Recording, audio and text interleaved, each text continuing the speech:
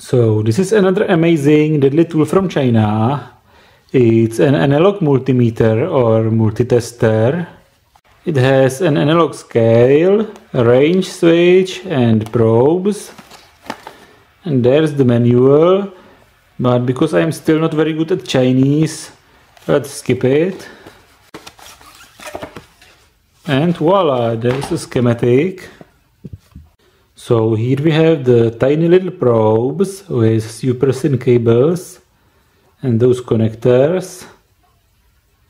And this is the multimeter with several ranges. There are ohms, milliamps DC, and volts AC and DC. And DC and AC have 10 volts range, 50 volts range, 250 volts and 1000 volts. Really? This is really supposed to handle 1000 volts AC and DC? Because 1000 volts, it's a really serious thing, it's really not fun. That's a little bit dodgy. So I'm not sure about safety of this device, especially if you take a look at those probes. So those tiny little probes with those super thin cables and those questionable plugs have to handle 1000 volts. That's amazing. There's the negative, positive, you just stick it in. Take those thin cables with tiny probes and stick it into 1000 volts AC or DC. It just doesn't feel right. They come out very easily. You can pull this out at any time. And this is very long, it can actually stick out and expose the live part. Or you can accidentally pull it out and it can touch your skin while you are sticking it into 1000 volts basically. And to be able to measure resistances, you have to put a battery into it. There are some milliamps and there are volts AC. So let's set it to 250 volts AC. And let's plug it into mains. And hopefully this is not gonna explode. And it shows something. And that's about 230 or 235 volts. It seemed to work somehow. And a 9 volt battery. It's fresh, it has about 9.5 volts. And this little thing is going to show, okay, that may be about 9.5. And let's try to measure currents. I will use this 9 volt battery and this resistor. It is 270 ohms, red, violet, brown. And the current will be I equals U over R, and this is 9.5 volts divided by 270 ohms, and this is 0.035 amps or 35 milliamps. And it really is about 35. So it seems to work. And strangely there is a rusty spot on the scale. Okay, to be able to measure resistances, I will have to put a battery into it. So let's open it up.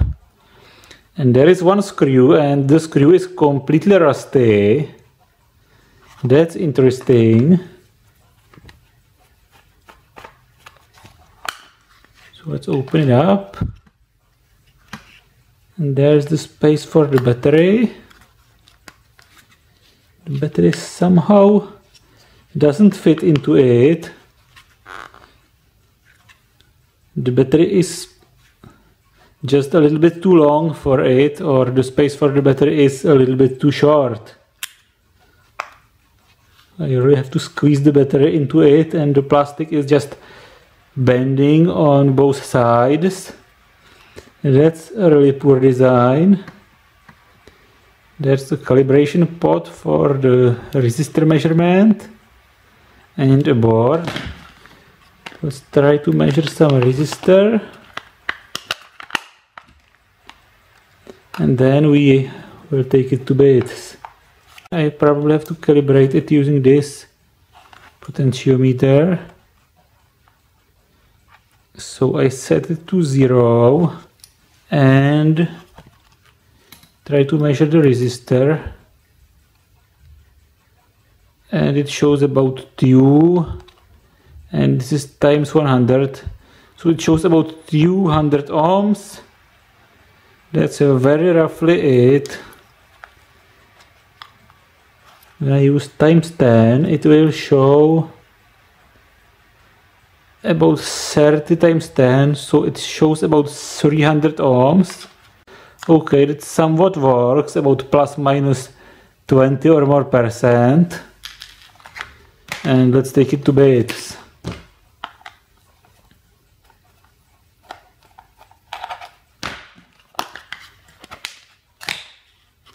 So there's the battery. In this one there's an analog meter. Here you can see it.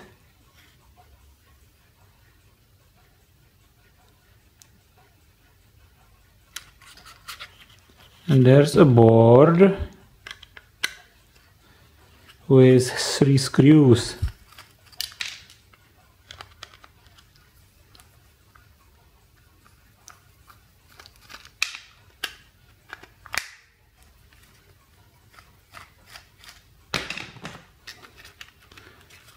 Okay, and that's the board.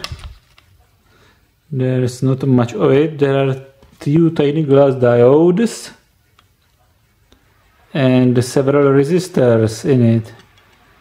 Very tiny resistors actually, and the rotary switch. And there's the calibration potentiometer with its knob. And those tiny SMD resistors are really supposed to handle 1000 volts AC and DC. Are you kidding me? It must be a joke. But it really says 1000 volts. Those just can't be rated for this. So let's take a look at the schematic. And basically the voltage ranges are being switched by switching those resistors in series. And for the highest range, 1000 volts, you have this 1.5 mega ohm resistor. So let's take a look at the design of the voltmeter. You are basically switching the resistors in series. For the lowest range you have just one resistor, and for each higher range you are adding one resistor, and for the highest range you have all resistors in series. So the 1000 volt range has 2 mega ohm internal resistance, 250 volt range has 500k resistance, 50 volt range has 100k resistance, and 10 volts range has 20k resistance. And all ranges draw 500 microamps full scale.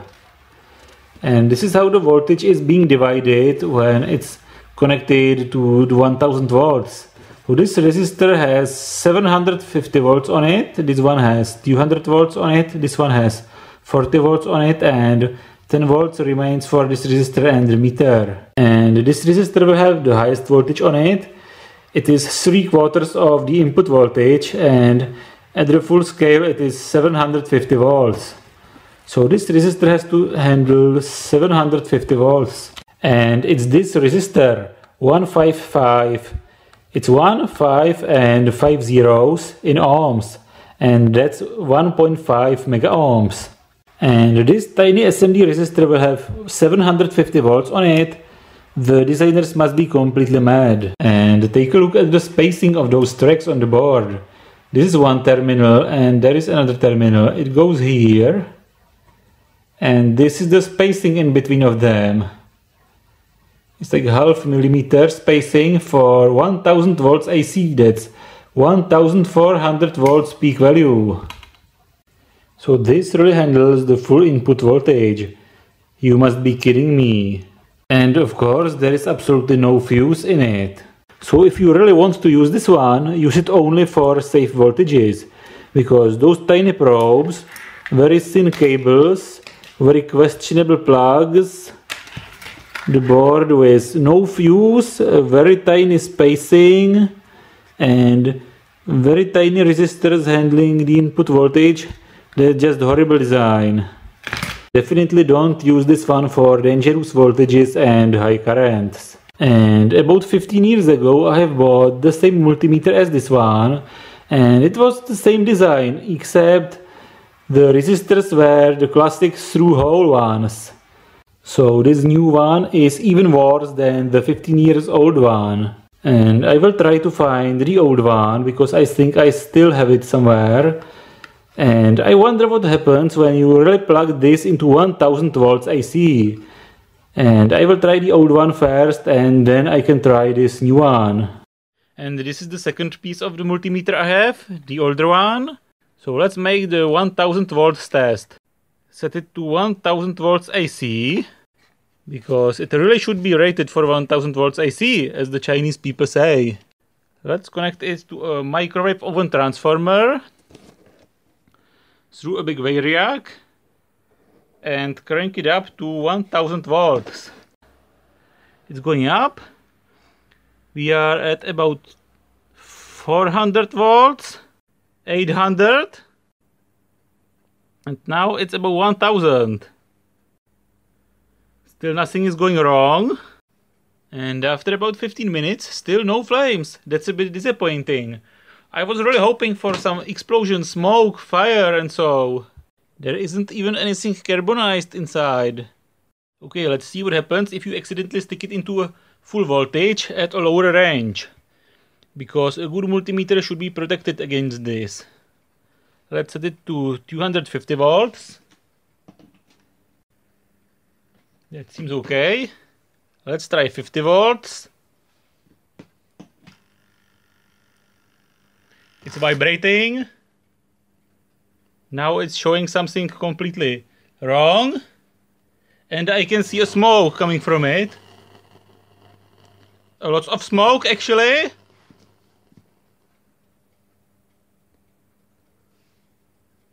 Lots of smoke are coming from it.